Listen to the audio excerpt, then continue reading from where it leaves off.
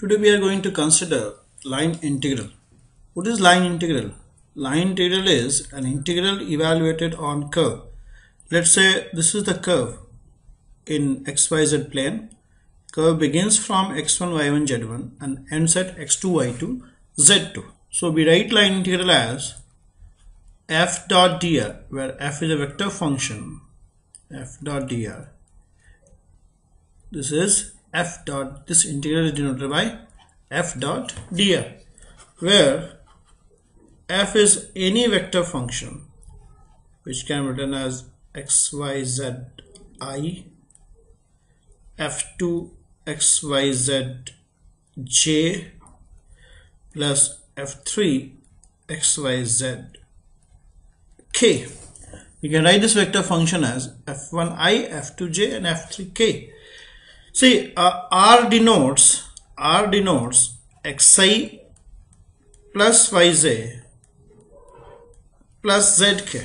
So dr will be dxi, dyj, dzk. So if I write f dot dr is f1 dx, f2 dy and f3 dz. You can write like this: f1 dx, f2 dy and f3 dz. Now see this line integral, the domain of this integration, the region over which this is integrated is this curve. So we can use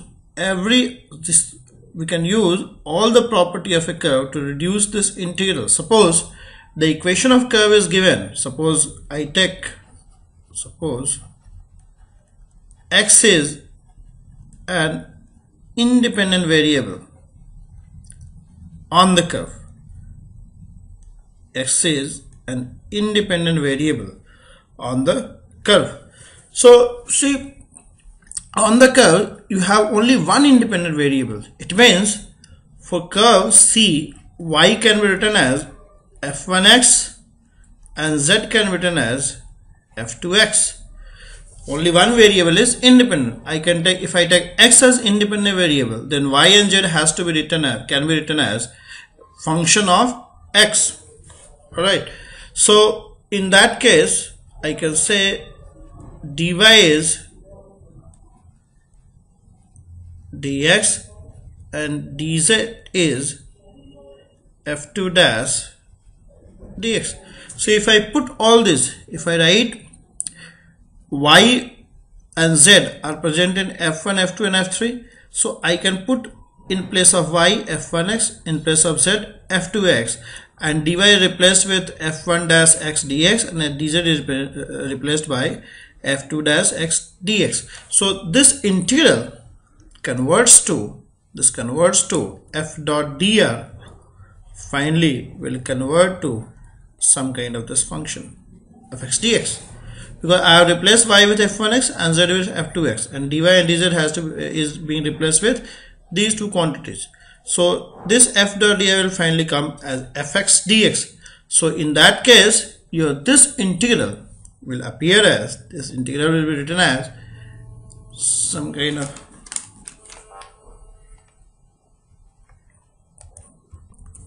this will be written as fx dx. So we have converted a line integral to a definite integral. And what will be the limit of x? Limit of x will be x1 to x2.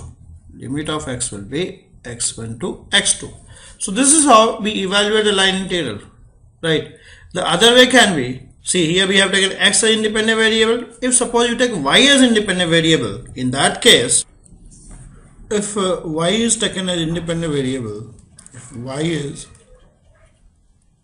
taken as independent variable, so if then in that case I can write x as the function of y and z as function of y. Means on the curve you have just one independent variable and I have taken y as independent variable. In that case x and z can be expressed as a function of y, and dx can be written as f1 dash y dy and dz can be written as f2 dash y dy. So f dot dr, I can express f dot dr, which is f dot dr is what? f1 dx, f2 dy, and f3 dz. So this can be written as, I can replace x and z in f1 with f1y and f2y, x and z in f2 with f1y and f2y, and f3 in f3 we replace x and z with f1y and f2y again, and dy and dz can be written as this. So this whole integral comes out to be fy dy. So now this can be written as fy dy. So by incorporating the equation of curve, I have converted a line integral to a definite integral, and the limit of y will be from y1 to y2. From y1 to y2. Similarly, if I take z as independent variable, if z is taken as independent variable,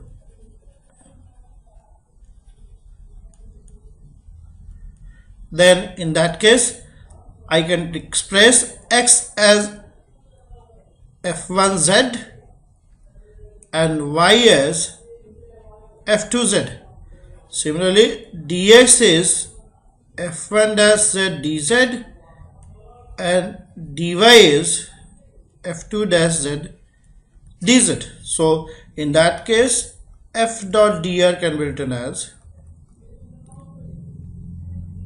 f1 dx, f2 dy,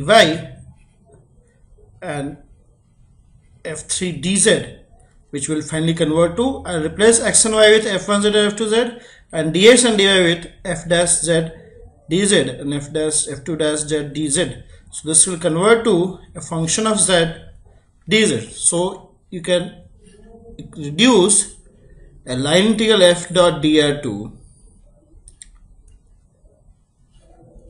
fz dz, and limit of z will be from z1 to z2.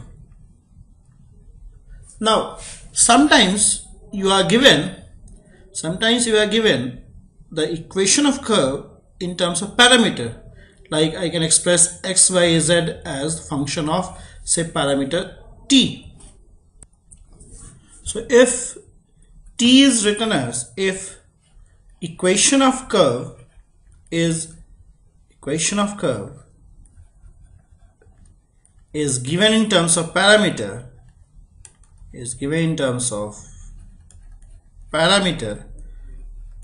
in that case x is written as, say, f1t, y is written as f2t, and z is written as f3t. So in that case your dx will be f1 dash t dt, dy will be written as f2 dash t dt, and dz is written as f3 t dt. So your equation, your this f dot dr now can be,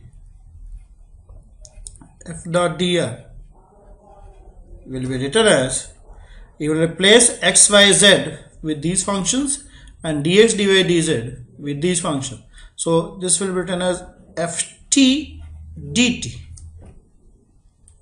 and hence this integral will finally convert to ft dt. This is line integral, this is definite integral, t1 to t2. We can find out t1 to what is t1 and t2 by, say, for what value of t, x is x1, that will be t1. For what value of t, x is x2, that will give you t2. Alright, so it means we will find line integral, we can evaluate line integral by converting it to a definite integral. So there are four ways. If x is taken an independent variable, it will convert to fx dx. If y is taken an independent variable, it will convert to fy dy.